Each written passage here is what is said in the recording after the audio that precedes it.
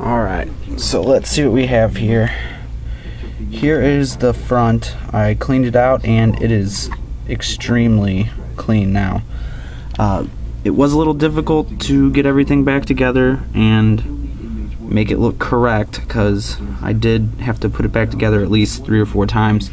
I did get a tip from some source online that said that if you have any mold or fungus or anything, hydrogen peroxide and ammonia will take care of it. Well, I just use hydrogen peroxide and 91% rubbing alcohol. So this part, these two, and this element on top is now officially clean.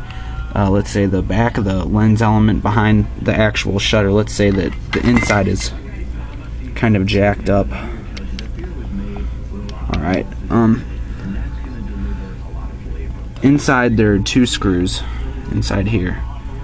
Okay, and it's going to be inside here. You just undo them screws, and then this back, this is going to come off. Well, inside there is this washer, which mine is extremely beat up. I'm gonna end up sticking it back in there, but I need to get a new one. I need to just find a replacement.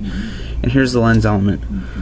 Make sure you stick it in the right way, the correct way, because if it's concave the other way, you're gonna get a different effect, which some people like, but for this sake, since I'm taking it apart and cleaning it, I want to do at least 1 roll and make it back to original.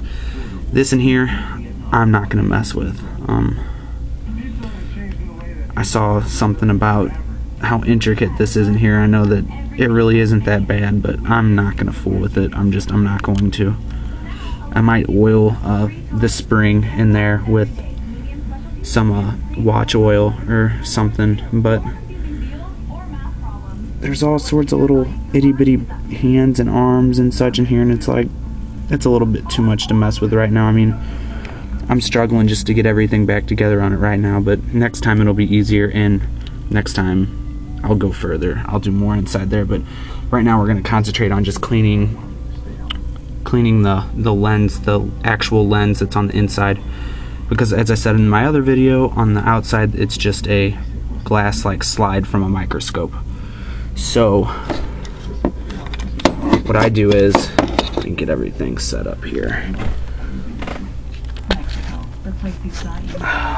Alright, take a Q-tip, get it wet, and clean the inside out with hydrogen peroxide, probably because it's going to have a little bit of mold, maybe a little bit of nastiness in there.